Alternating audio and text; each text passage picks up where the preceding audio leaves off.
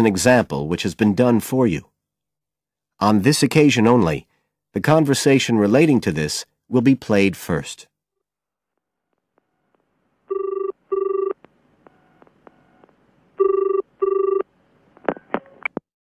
Environmental Health Department, Paul speaking. Oh, hello. I wanted to report a vehicle that's been left parked near where I live. I think it's been abandoned. I wondered if the council could arrange to get it towed away. Have I got through to the right department? Yes, you have. If I could just take a few details. Your name, please?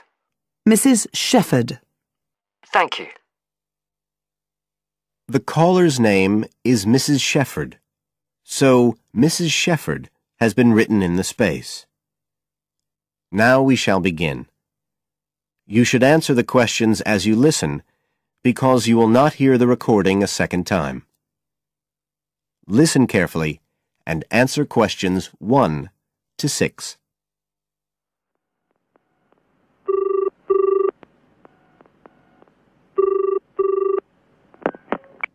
Environmental Health Department, Paul speaking. Oh, hello. I wanted to report a vehicle that's been left parked near where I live. I think it's been abandoned. I wondered if the council could arrange to get it towed away. Have I got through to the right department? Yes, you have. If I could just take a few details. Your name, please? Mrs. Shefford. Thank you. It's not my vehicle, though. I just thought someone ought to report it. No, that's fine. What I need to do is take some details first, then we can decide what to do about the problem. Oh, I see. So the next thing I need to know is your address. Right, it's 41 Lower Green Street. Yes? Barrowdale. And the postcode's WH4 5JP. Fine. And if I could just ask for a telephone number. It's 01778 552387. I'm out quite a lot, but you can just leave a message on the answer phone if you need to. Or I could give you my mobile number. That's all right, don't worry. Now, could you tell me a little more about this vehicle? You say it's been abandoned. Well, it certainly looks like it. Can you give me an idea of where it is? Yes, it's near the main road that goes through Barrowdale. Is that the A69? Yes, that's right. Now, there's the primary school just towards the end of the village, and then next to that, next to the children's playground, there's a field, and it's in there. Oh. I wonder how it got in there. Well, there's a gate to allow farm machinery in and out. I thought something ought to be done about it. The children from the school might start playing in the vehicle and lock themselves in or something. Yes, you are quite right to report it. And what type of vehicle are we talking about here? It's a van, actually. You know, the sort with just a couple of little windows at the back. Right. You don't happen to know the make and model, do you? Oh, yes. I went and had a look and got all the details. I thought you might need them. I'm surprised the school hasn't contacted you about it. Anyway, I wrote the details down. Right. It's a Catala, and the model's a Flyer 2000. Is that Flyer? That's right. Very good. And the colour? Well, it's not all that easy to see because it's absolutely filthy. And actually, it looks as if it's had a paint job at some stage. It's blue, but you can just see white underneath where it's been scratched. Right. Well, I'll just make a note of the present colour, and if you could just tell me the vehicle number. Did you make a note of that? Oh, yes. It's S322GEC. Okay. Before you hear the rest of the conversation, you have some time to look at questions 7 to 10 on page 128.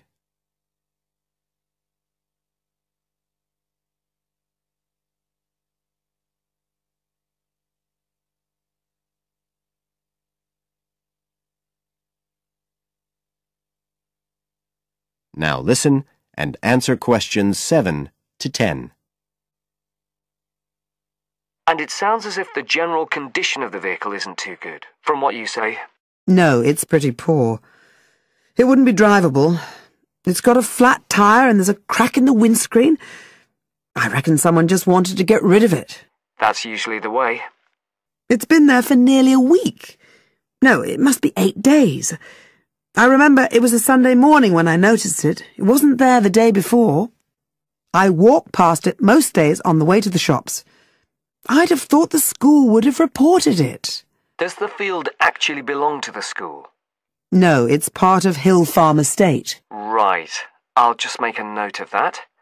And I don't suppose you have any information about who might own the vehicle? No, I've no idea.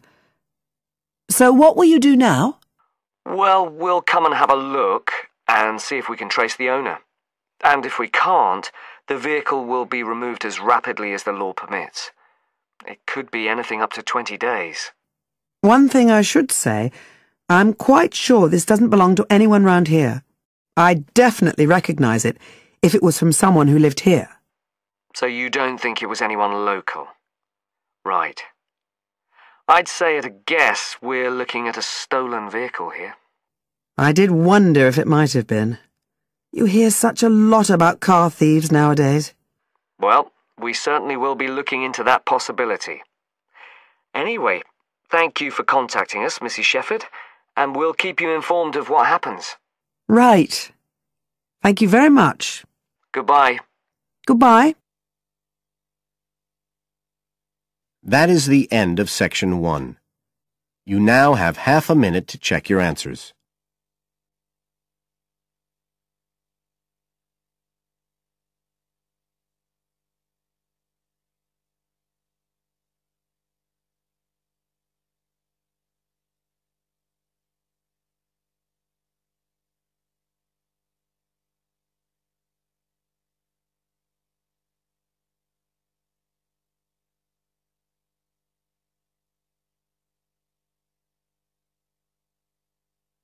Now turn to Section 2 on page 129.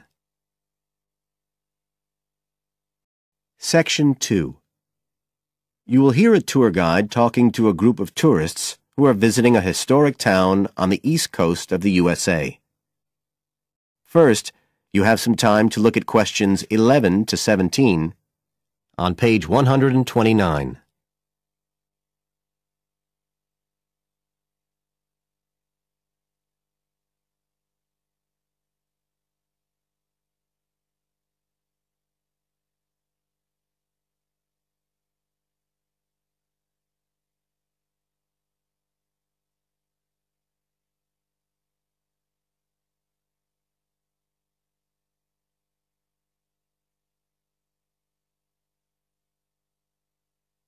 Now listen carefully and answer questions 11 to 17.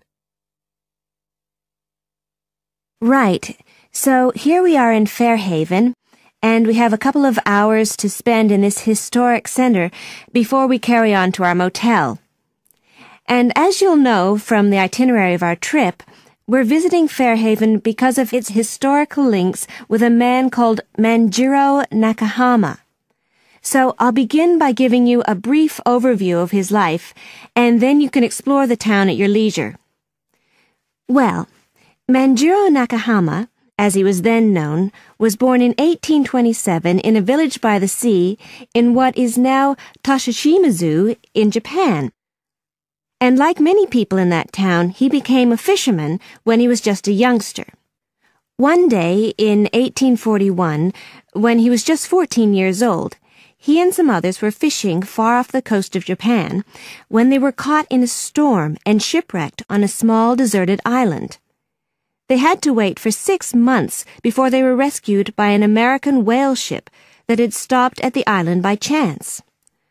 4 of the 5 Japanese were put ashore in Hawaii, but Manjiro had become friends with the captain, William Whitfield, who came from the town of Fairhaven, where we are now, and he chose to remain aboard and to return with the boat to the USA. So Manjiro unwittingly became the first Japanese ever to set foot on American soil. He came back right here to Fairhaven with Whitfield and stayed with the Whitfield family, who paid for his education here in the town. He studied mathematics and geography, as well as shipbuilding and navigation. But he missed his mother and his own country, and eventually he went back to Japan, where he had a responsible position as a university teacher, and also served an invaluable role as interpreter during the initiation of relations between Japan and the United States in the middle of the 19th century. But the most interesting thing is that the links between Toshishimizu and Fairhaven have remained and grown stronger over the years, in spite of the distance between them. And in fact, the two places now have the official status of sister cities. Both places are ports, so in fact the inhabitants have a lot in common. There have been a number of visits by the inhabitants of Toshishimizu, in particular at the time of the festival, which is held every 2 years here in Fairhaven to celebrate the life and achievements of John Manjiro.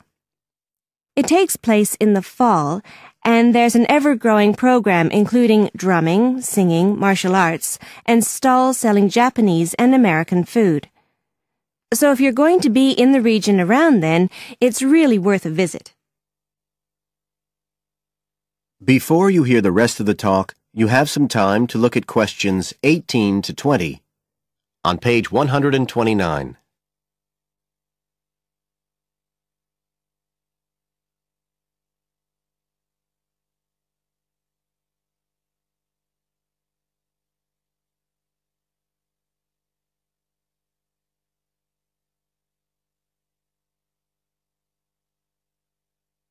Now listen and answer questions 18 to 20.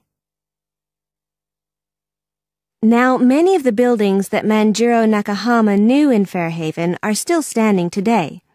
And so if you'd just like to hand round some copies of this map, I'll suggest the best route to follow to see them. Okay, so if you look at the bottom of the map, you can see the Millicent Library, and that's where we are now. Now, to follow the John Manjiro Trail, you go out of here along Center Street and then head up Main Street until you get to Pilgrim Avenue. Go down there and turn right at the end. Go straight on, and just on the corner with Oxford Street, you'll see a 2-story house. This is the Whitfield family house, and this is where Manjiro first stayed when he came to Fairhaven. It's still a private residence, so please respect the owner's privacy. Okay, now if you carry on along Oxford Street, then turn left at the end, you'll come to North Street, and about halfway down there is what's known as Old Oxford School. This was the very same school that Manjiro attended when he lived here. It was considered to be the best school in town because of the quality of the building. Unusually, it was built of stone, and the quality of the teaching. Nowadays, it's usually closed, except on special occasions. Go on to the end of North Street and turn the corner onto Adams Street.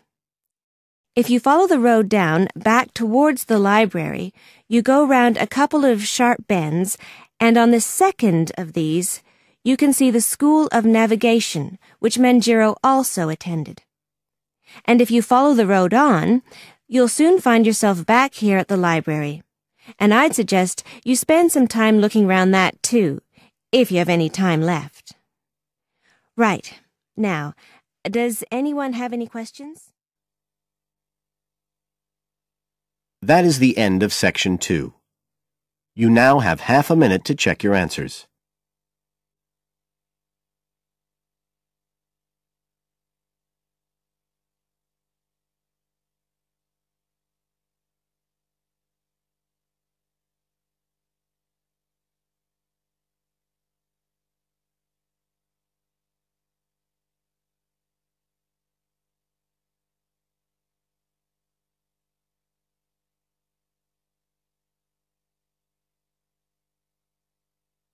Now turn to section 3 on page 130. Section 3. You will hear part of an interview between Dr. Hilsden, a member of staff on a fashion design course, and a student, Julia, who is applying to do the course. First, you have some time to look at questions 21 to 23 on page 130.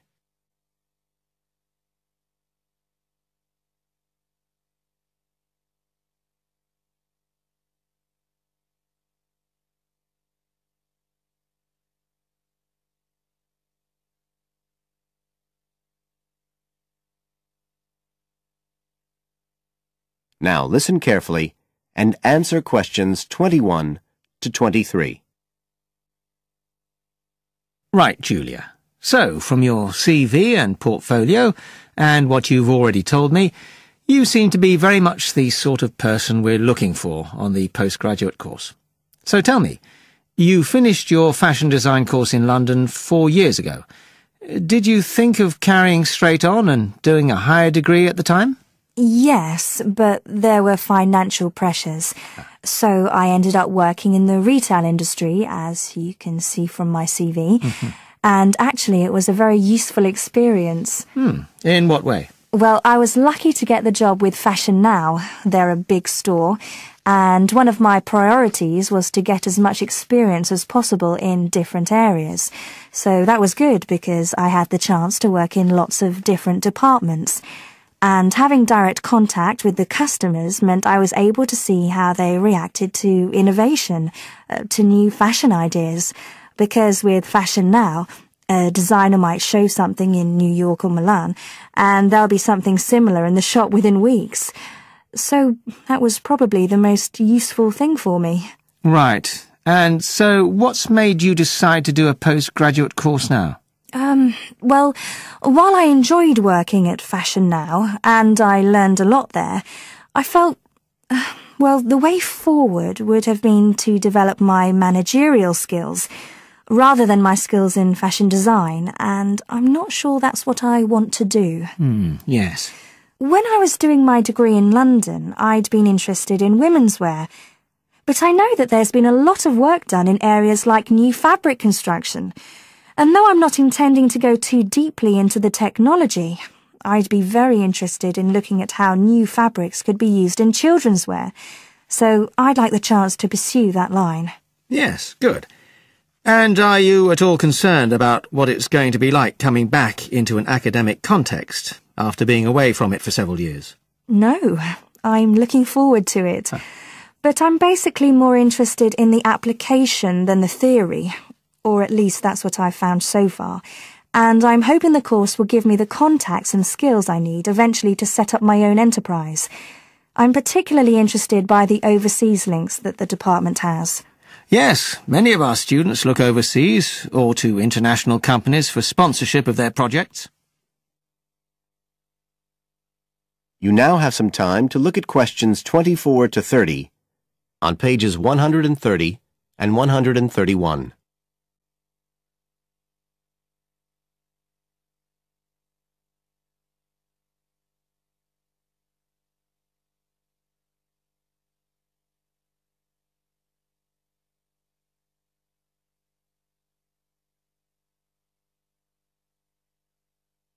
Now listen and answer questions 24 to 30. And the facilities here look excellent. I just went to look at the library. It's really impressive. There's so much room compared with the one at my old university. Yes, most students find it's a good place to study. And there are link-ups to other universities, of course, and all the usual electronic sources. The staff run an information skills programme, which we recommend all postgraduates do in the first week or two. Design students find these special collections particularly useful. Yes. Then we have a separate computer centre, which has its own academic coordinator, Tim Spender. He's got a background in art design, and the ethos of the centre is that it's a studio for innovation and creativity, rather than a computer laboratory. Oh, right. I liked the study spaces where students can sit and discuss work together. Very useful for joint projects. We always had to do that sort of thing in the cafeteria when I was an undergraduate. And I read in the brochure that there's a separate resource for photography. Yes, it's called Photomedia. It's not just for photography, but things like digital imaging and new media. It's a resource for all our students, not just fashion design. And we encourage students to work there, producing work that crosses disciplinary boundaries. It's well used. In fact, it's doubled in size since it was set up 3 years ago. And we also have an offshoot from that, which is called time-based media. This is for students who want to develop their ideas in the area of the moving image or sound. That's in a new building that was specially built for it just last year. But there are plans to expand it, as the present facilities are overstretched already. Right. Now, is there anything you'd like to ask about the course itself? I know it's a combination of taught modules and a specialist project, but how does assessment fit in? Well, as you'd expect on a course of this nature, it's an ongoing process. The degree course has 4 stages, and there are what we call progress reviews at the end of each of the first 3. Then the final assessment is based on your project. You have to produce a report, which is a critical reflection on your work. And is there some sort of fashion show? There's an exhibition. The projects aren't all focused on clothes as such. Some are more experimental, so that seems more appropriate. We ask representatives of fashion companies along, and it's usually well attended. Right. And another thing I wanted to ask. That is the end of Section 3. You now have half a minute to check your answers.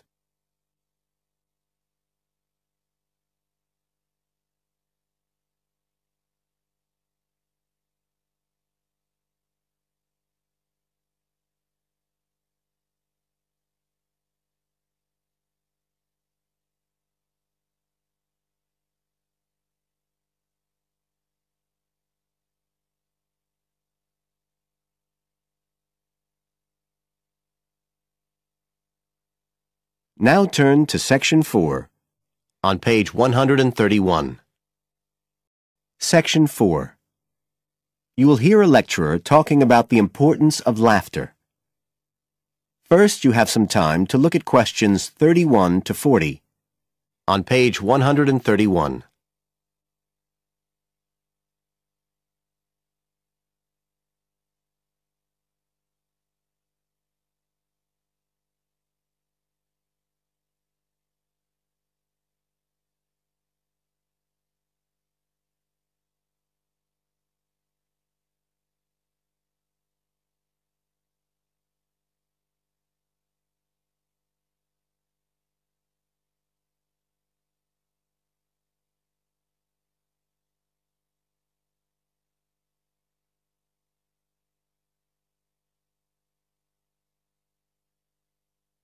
Now listen carefully and answer questions 31 to 40. Good afternoon, everybody. And in our second talk on social psychology, I want to look at the role of laughter in our lives, something that usually gets everyone smiling from the start. So, first of all, I'll start by looking at the actual nature of laughter. Well, when someone laughs, you've got movement of the muscles of the face and the chest, and you've got sound formed when the air's forced out of the body as part of this process. So we're talking about a physical activity. But obviously, other things are involved as well. And this is where it gets more complicated. Laughing isn't something that you normally decide to do, so it's not voluntary behaviour like ordinary speech. Instead, it's regulated by our instincts, rather like the singing of a bird or the roaring of a lion. And once you start to laugh, it can be quite hard to stop. That's not always under your conscious control either. But why do we laugh? Because we find something funny, most of us would say. But in fact, it appears that laughter has little to do with jokes or funny stories. Only about 10% of laughter is caused by things like that. One suggestion is that human laughter may have originally started out as a shared response to signal relief at the passing of danger. And it's true that even these days, laughter's rarely an activity carried out by an individual on his or her own. In fact, people are 30 times more likely to laugh when they're with other people than when they're completely alone. Laughter still seems to be a kind of social signal. It occurs when people are in a group and they're comfortable with one another. And it seems likely that laughter can result in the creation of bonds between the people in the group. And it's precisely because of this social aspect of laughter that people like public speakers and politicians often try to get their audience to laugh. It encourages their listeners to trust them and to connect with them. But this kind of thing, controlling the laughter of a group that is, indicates that there's a link between laughter and power. And this is supported by several studies that indicate that bosses use humour more than their employees. And research has also shown that female listeners are likely to laugh much more if the speaker is male. So it appears that there are gender issues associated with how much we laugh. I should also point out that laughter can be used as a negative signal as well as a positive one. I think we've all probably seen evidence of a group using laughter to exclude someone, to emphasise that they are not accepted. So it's not always a positive type of behaviour either. So what all this goes to show is that laughter is a very, very complex issue.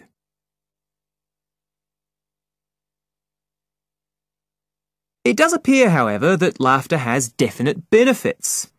If we look first at the psychological aspects, we know that people often tend to store negative emotions such as anger, sadness and fear, rather than expressing them. And it seems that laughter provides a harmless way for the release of these emotions. But there are also clear physical effects that have been monitored too. For example, laughter is good aerobic exercise. It speeds up heart rate and respiration and raises blood pressure. One researcher suggests that 100 laughs a day is the equivalent of 10 minutes jogging.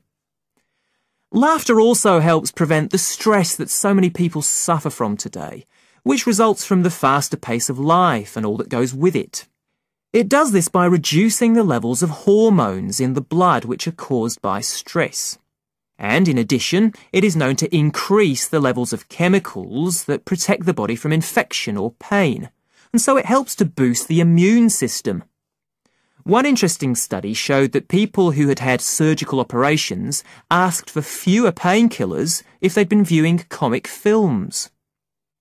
In fact, research has even shown that the quality of dreams can be positively affected by laughter.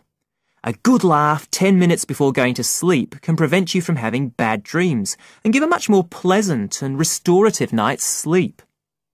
So there's now little argument that finding things funny and enjoying a good laugh is extremely beneficial to us all. What we need to consider now are the ways in which laughter can be used as a treatment for people who... That is the end of section 4. You now have half a minute to check your answers.